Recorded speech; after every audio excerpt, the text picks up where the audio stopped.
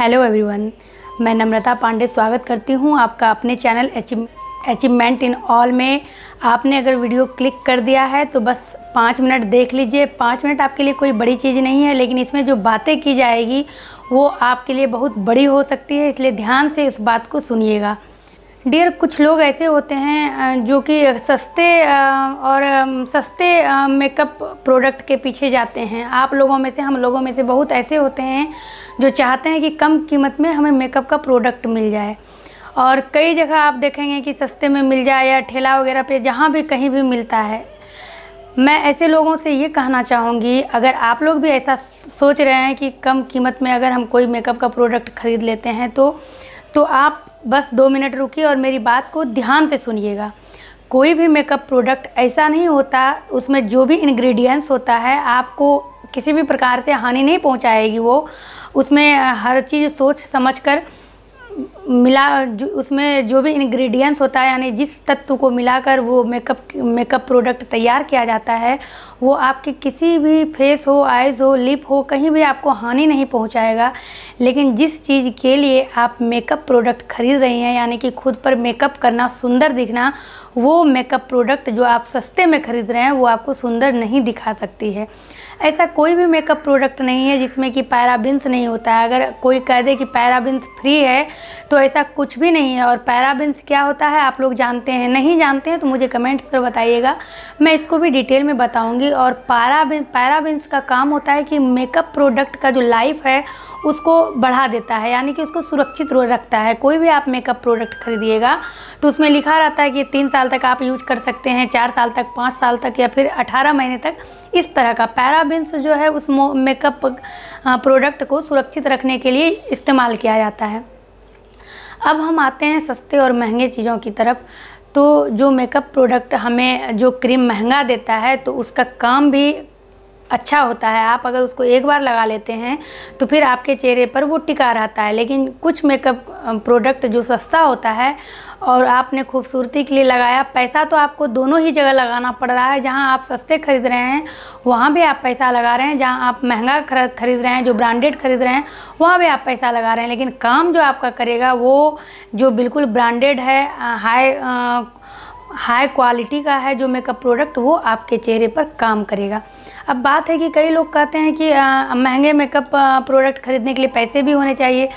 तो मेरी एक सलाह आप लोग मानिएगा। हर कोई उस दौर से कोई इतना बड़ा नहीं है कि वो मेकअप प्रोडक्ट में जो है बहुत सारा पैसा खर्चा कर दे। जो ब्यूटिशियन है या फिर जो ब्यूटी टिप्स देती हैं चैनल वगैरह पे, तो उनको जो है किसी वेबसाइट से आता है किसी प्रोडक्ट का ऐड करने के लिए, तो उसमें उनको मिल जाता है, या फिर जिनका अर्निंग है अपना पर्सनल, वो कर सकती हैं।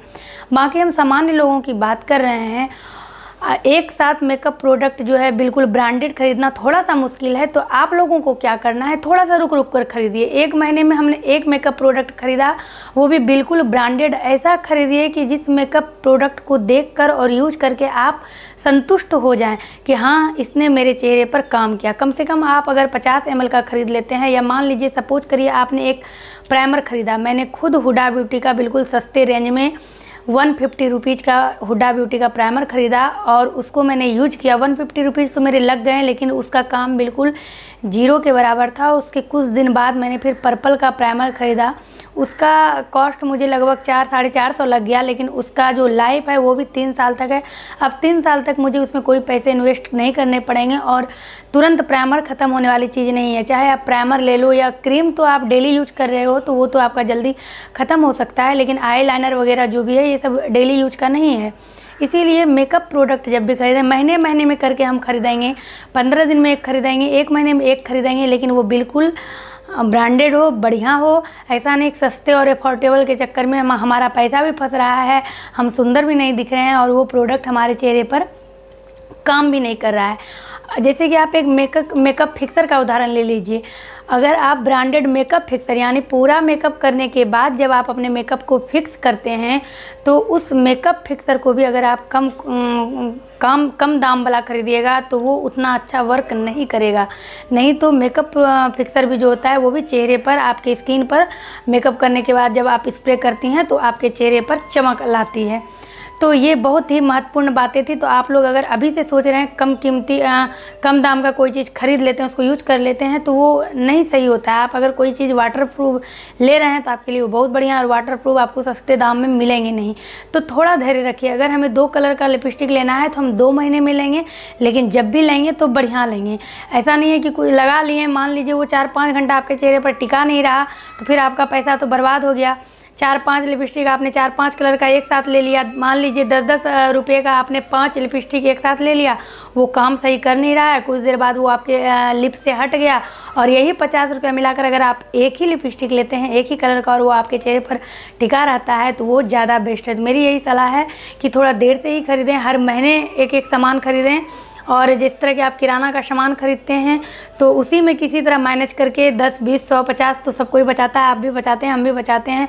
और मेरा जो ये चैनल है इसी तरह का है, अचीवमेंट इन ऑल, यानी कि हर चीज़ मैंने इस पर शेयर किया है और शेयर करते रहती हूँ, चाहे वो सिलाई, बिनाई, मेकअप प्रोडक्ट, कोई भी चीज़ हो, सारा चीज़ मैं इस पर शेयर करते रहती हूँ। तो एक बार इस चैनल को सब्सक्राइब करिएगा और प्लेलिस्ट में जाके सारे वीडियो को देखिएगा तो आपको समझ में आ जाएगा कि कितनी सच्चाई भरी सारी वीडियो हमारी होती है।